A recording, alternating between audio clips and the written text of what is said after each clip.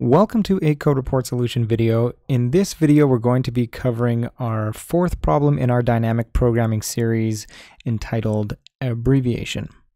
The problem states you can perform the following operations on a string A as follows. Number one, you can capitalize 0 or more of A's lowercase letters, and 2, you can delete all of the remaining lowercase letters in A. Given two strings A and B, determine if it's possible to make A equal to B as described. If so, print yes on a new line, otherwise print no. For example, given the string A equal to A, B, C, D, E, where B and C are lowercase, and B equal to A, B, D, E, where they're all uppercase, in A, if we can convert the lowercase b to an uppercase B and then delete the lowercase c, it will match B. If we have the string A equal to A, B, C, D, E, where B and C are lowercase, and the string B equal to A, F, D, E, matching is not possible because we can only capitalize or discard lowercase letters. They can't be changed. And note that the constraints for this problem are going to be Q, which is the number of queries, is going to be between 1 and 10. The length of the number of characters in our strings A and B is going to be between 1 and 1,000. And the string A is going to consist of uppercase and lowercase letters, and string B will only consist of uppercase English letters.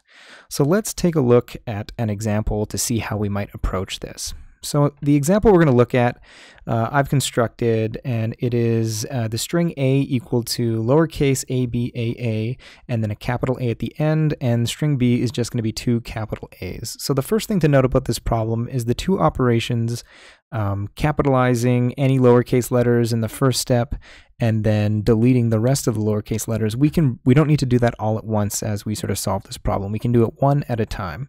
So the way we're going to sort of do this is we're going to approach this recursively, and then we're going to optimize this with a dynamic programming technique called memoization. So one of the recursive calls that we're going to make is trying to erase a lowercase letter, and the other one is going to be capitalizing it, which we'll only be able to do if the lowercase letter matches the uppercase letter that we're currently looking at. So the way we're sort of going to approach this is we are going to first try and match the first uppercase letter, and after that point we'll be trying to match the second one, and so on and so forth. And the first recursive call we're going to make is trying to erase the lowercase a. So we'll do this sort of depth first mode, and what that'll end up looking like is the follows. So if we remove the first lowercase a, we end up with B, A, and then we're going to remove the lowercase b again. We're going to remove the next A and the next A, and at this point we can see that they're not going to be equal, so we're going to sort of end this recursive call, and we'll step back up to this lowercase a, capital A. And the second recursive call in our recursive function that we're going to make is capitalizing this A. And when we do that, we end up with a match here.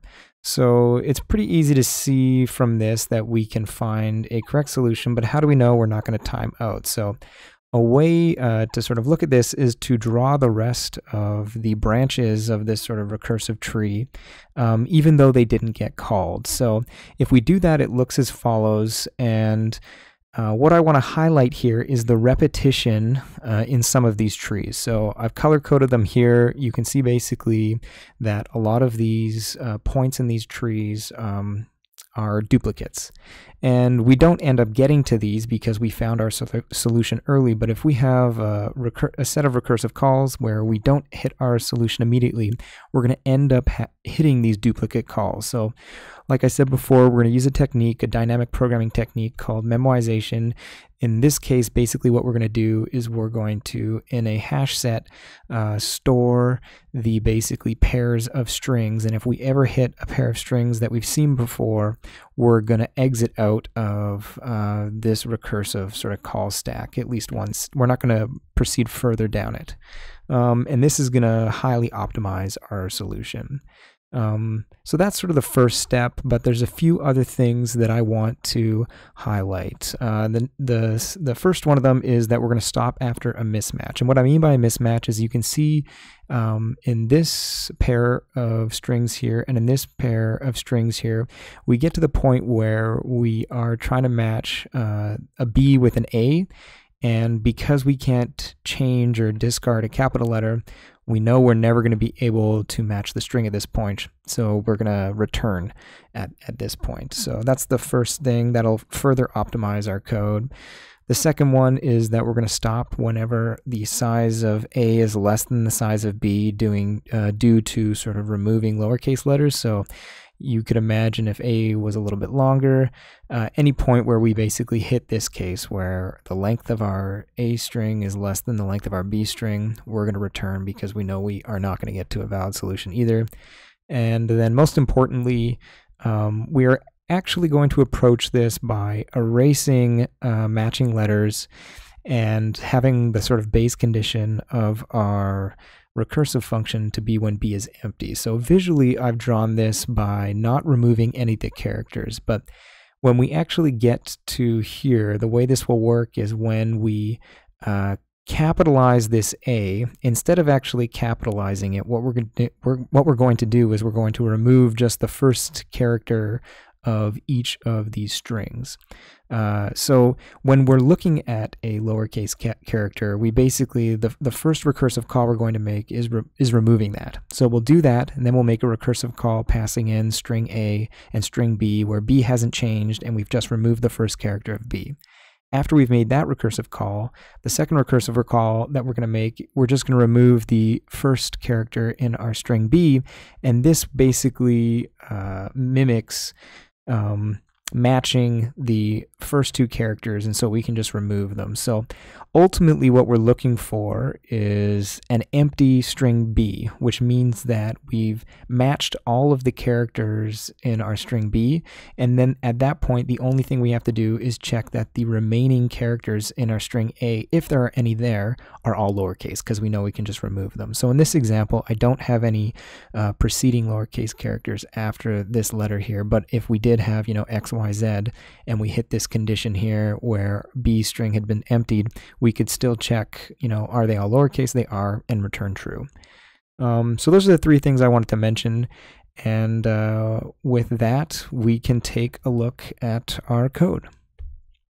So here is the start of our C++ solution. We've declared our hash set of strings memo, which stands for memoization, globally, as well as our Boolean possible. Isn't the best way to do this, but it means that we don't have to pass these in to our recursive function, which saves us a little bit of typing. And then in our abbreviation function here, because we're going to have multiple calls to this, we're initializing possible to false and clearing our hash set from the previous call, and then we make our first call to our recursive function A and B, and at the end here, based on what possible is set to, if it's true we output yes, and if it's false we output no. So let's take a look at our recursive function. So here we can see our base cases at the top, sort of. We are first checking if we have found a solution in a previous recursive call. If so, return. And also we're checking the condition that the size of A is greater than or equal to B still. If not, we're returning because we know we're not going to hit a valid solution at this point. And here's our actual base case. So if B is empty at this point, check that all of the characters that are in A, if there are any, are uppercase. And if so, set possible to true and return.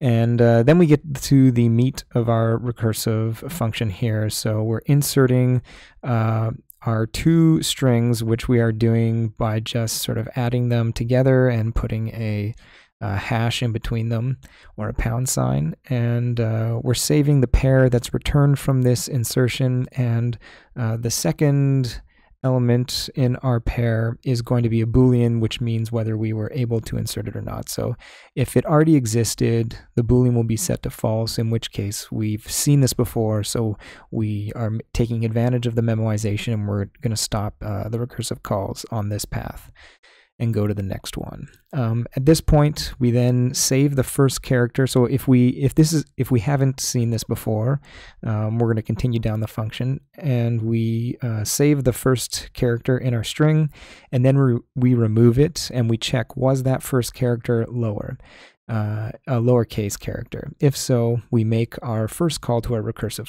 function. If it's an uppercase character, we don't have the ability to remove it, so we can't make that first call. Then we check after that if the uppercase version of the lowercase letters, so if it's lowercase, it'll be converted to upper. If it's upper, it just stays the same. If it's not equal to the first element or character in our string B, then we want to return, because this is the case where we know that we're not going to be able to match the two strings from this point. But if they are equal, so if we have a case where, A is equal to A, like we saw previously, we're then going to erase the first character of our string B and then make our second recursive call. And by doing this, we'll be able to get to our full solution. So there's one thing I want to note, thanks to Dennis, who reviewed this solution, and he pointed out that it's actually more efficient if, instead of erasing the first element, we pop off the last element, which I definitely agreed with, because it's sort of general knowledge that whenever you erase from a string, the time complexity is linear. But I actually looked it up, and it says that it's unspecified, but in general it's linear. And then I ran a small benchmarking test, and it seemed to have no difference for just erasing the first character versus popping off the last one using the method popback. So it's not clear to me what actually the time complexity of an erase is for the first character of a string, but in general, I think it is better to use popback if you can versus erasing the first element. So, transitioning to time complexity, speaking of that, the time complexity for this, I'm not entirely sure. I don't believe using the master theorem, which is sort of a theorem you can use for determining the time complexity of a recursive algorithm, can be used here, because we're using memoization and some other small optimizations. But if you think of a worst case where you have basically, imagine that string B is only one character and it's a capital A, and string A is 9,000 or 999 Zs, and then one A at the end.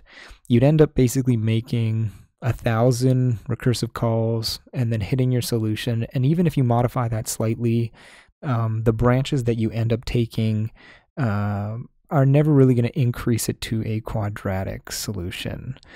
So I'm pretty sure that this is linear. If you're erasing the first character of your string is also linear, then this would possibly be quadratic, but take this with a grain of salt, because I'm not actually entirely sure for the time complexity of this. And Dennis also posted a more modern solution that used string views and this really neat way to hash two strings instead of the method that I used, where you add them together. That just creates a really long string. So if you want, take a look at the link down below. It will link to a Godbolt link using the C++ 17 code. It also uses string views, as I mentioned. But note that HackerRank doesn't support C++ 17 yet. It only supports up to C++ 14. So this is more just for educational purposes than it is for something that you could actually go and use to solve this problem. And last but not least, we'll take a look at one other solution, and that is the Python solution. So very similar to the C++ solution. The only two differences really being that in order to use these globals, we have to sort of define these at the top of the function, which is irritating, but also good, because you shouldn't use globals in your code. And there's just slightly some different methods on the next slide here, where instead of passing the strings to is lower and to upper, where it's actually only upper here, they're methods that you call on the string. And note that actually, if A is empty, is lower will return false. So you need this extra condition here where you say A dot is lower, or the length of A is equal to 0, which is slightly different than in C++ code, because when you make a call to the all of function that passes it the lambda that checks if each character is lowercase, if there's no characters, it will return true, which I think is actually the better way to approach this. And I was a bit surprised that Python's is lower operates that way, but c'est la vie. And the only thing to note is, once again, similar to the last video that I made, this Python solution only passed, I think, 13 out of the 16 test cases, once again due to runtime error. So it wasn't a time complexity problem, and I'm not exactly sure. I have a feeling, like I said in the last video, that it's due to sort of a memory limitation, which I find interesting because C++ and Java seem to not run into that issue, but Python does, which is too bad because I really enjoy writing these solutions in Python because it's so succinct a lot of the times, but it seems like it shouldn't be your first choice when it comes to these coding competitions. As always, if you enjoyed this video and found it helpful, hit that like button. If you want to see more, make sure to hit that subscribe button. You can follow me on Twitter for reminders 30 minutes before contests start, and you can find all of the code shown in my videos on my GitHub page. Thanks for watching, and I'll see you in the next video.